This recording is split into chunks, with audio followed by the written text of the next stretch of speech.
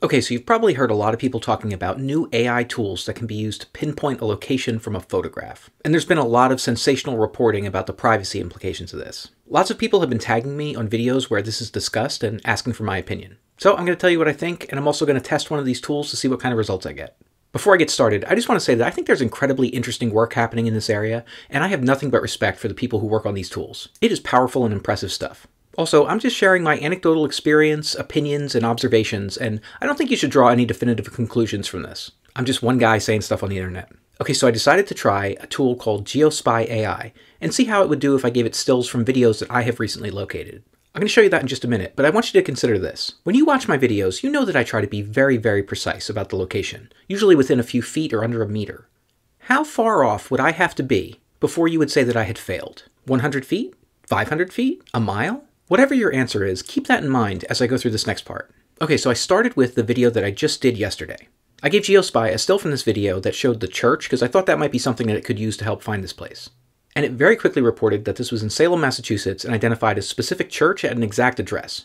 Sadly, that was a bit off the mark. This is actually in Waterbury, Connecticut. That's like 130 miles or 208 kilometers away from where the AI thought it was. So I tried another recent location, that one that I did on that highway in Arizona. I made sure to give the tool a still that included the mountains that we can see in the video. That's Four Peaks, and that's a natural landmark that helped me to find this place.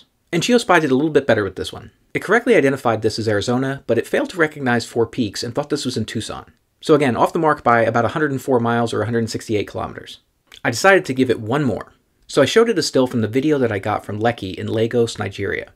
And guys, this time it did a much better job. It correctly identified that this was in a gated community in Lekki, and it gave an estimate for exactly where it thought it was.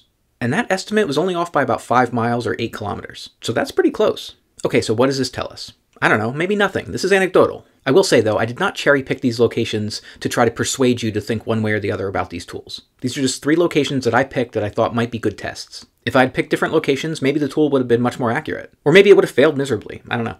There are other AI tools out there, of course, and a lot of the reporting has been about something called Pigeon. But as far as I know, that's not a tool that's publicly available. I think it was the subject of an academic paper that was written.